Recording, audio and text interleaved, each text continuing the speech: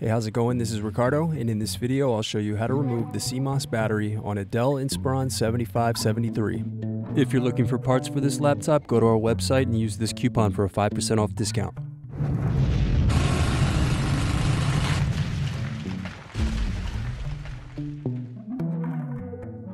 First, remove bottom base screws.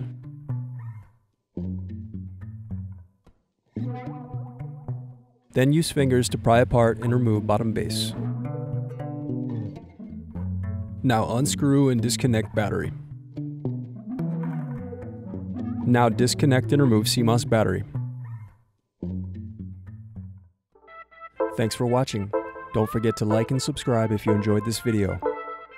And if you need more, check out this playlist to watch other tutorials for your laptop. You can also click here to find parts for your laptop at partspeople.com.